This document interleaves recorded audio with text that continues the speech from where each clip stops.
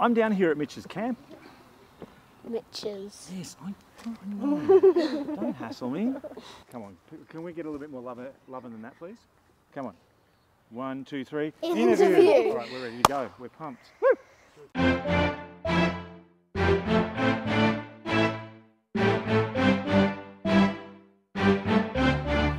I'm down here at Mitcham Campus, and it's an interesting week this week.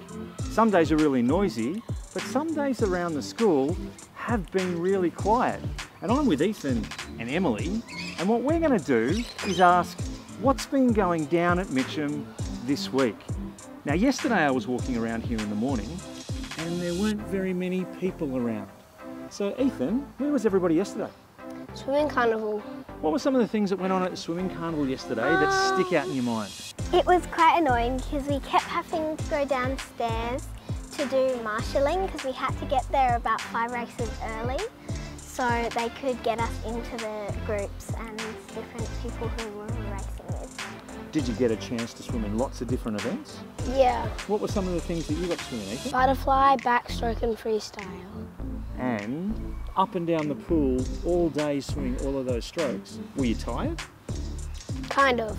Kind of, but you managed to tough it through. Yeah. When you think about the end of the day, what were some of the exciting things that happened?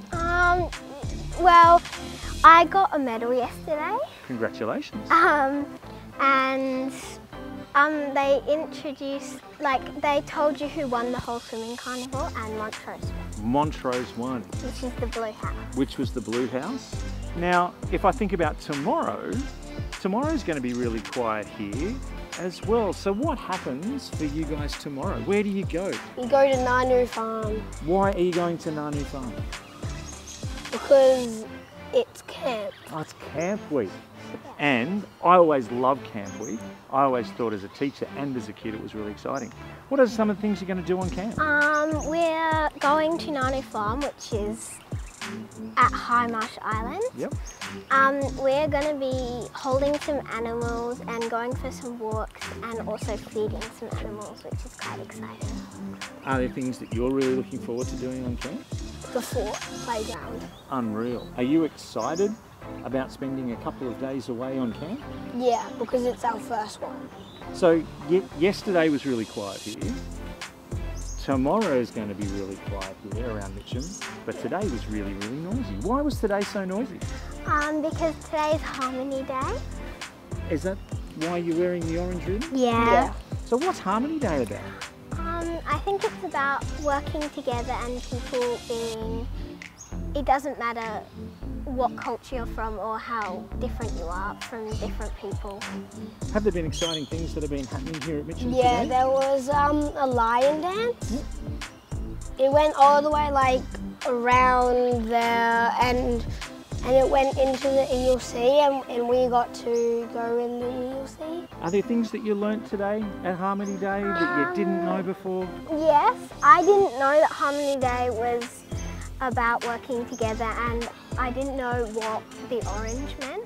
They chose orange because they think that orange means working together and rather than red, because red means danger or stop.